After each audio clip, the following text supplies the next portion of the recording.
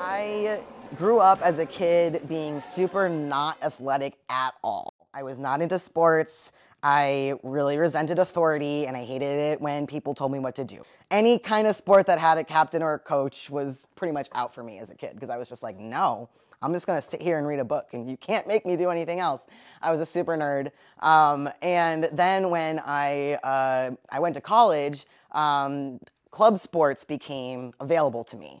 So I started playing Ultimate Frisbee, which was a fantastic sport. But after a while, and as time went on, it became harder and harder for me to play that sport because I'm trans, and specifically I'm non-binary. I'm not a man or a woman. And it's not really possible to not have a gender in most team sports. I moved to Western Mass and heard that Pioneer Valley Roller Derby had started an all/no gender roller derby team named United Front. And I was like, sign me up. Once I was 19 or 20, I was kind of aware that roller derby was a thing that was available to do in the area because I had seen flyers. And at that time, I needed a new group of friends. I was a student, but I had just moved off campus. I had kind of lost touch with some of the friends that I had. And I was realizing that I needed a form of exercise, but I didn't really know what it should be. So I decided to try it out. I had never worn roller skates before the night that I came to recruitment. I had never done it. And that was not at all a setback because half the people there had never done it before. I'd recently moved to Northampton and I didn't know much about Western Mass in the Valley, and I was like, I should go out to events and see cool local stuff. So I went to about and I was like, oh my God, this is so amazing. This is so much fun. And I started talking to the skaters and they were like, well, you know, if you're really interested in this, you can always join. And I was just kind of like, what? So roller derby is the best sport ever. So basically roller derby is like Red Rover, but on skates. It's great. There's a lot more rules involved, but it's great. There's one person on each team whose job it is to score the points at any given time.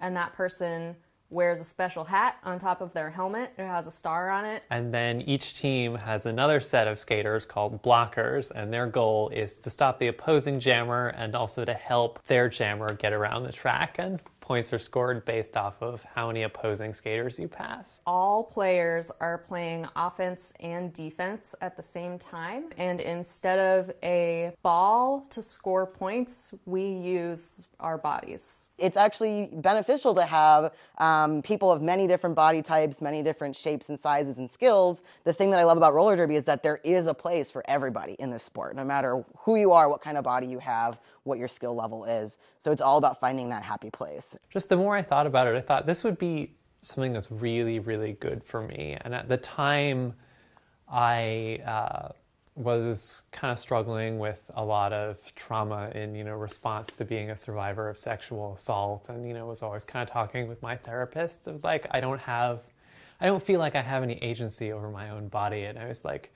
derby is something that I can do that will give me that feeling. And it will also be this big, tough challenge for me. And, it'll be an opportunity to prove something to myself that like I can do this, and I can do something that makes me feel good in my body and makes me feel like I have control over it. The times that I feel proudest are the times when I master a new skill, I do something I've never done before that like surveys say, brain says you shouldn't be able to do that. So the first time I ever mastered a 180-degree turn, which is a super essential skill in roller derby, I was like, yes, this is everything. It makes you feel instantly so badass and so like, yes, I'm totally going to be able to play this sport. I did find exactly what I was looking for.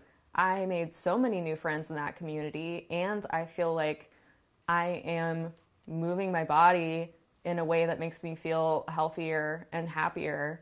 I have found a community of people that I didn't know about, united by a thing that most people don't realize exists. As adults, we don't get a chance to be a part of a team often enough. Kids are usually encouraged to try out doing sports, but older people don't often get the chance to be on a team, part of like a real strong group. Pioneer Valley Roller Derby, it's not just a group of people that come together and, play a sport. It's really a community. When you join, you're not only joining for the sport itself, but you make really strong connections with other people in the league, and those people very quickly become your friends, and they become your allies, and it's just been a really great experience for that reason, and having so much more than people who are just teammates. I'm all about creating spaces like Pioneer Valley Roller Derby that are explicitly trans affirming, that are explicitly a place for people who are queer, gay men, trans fabulous folks. That's the kind of sport that I need to play in, because that's who I am and that's who my community is. So for me, that's the thing that is best about roller derby, is that it is a culture and it creates a community where we have each other's back, where we care more about collaboration and community than we do about winning, and we're all about supporting each other and having fun.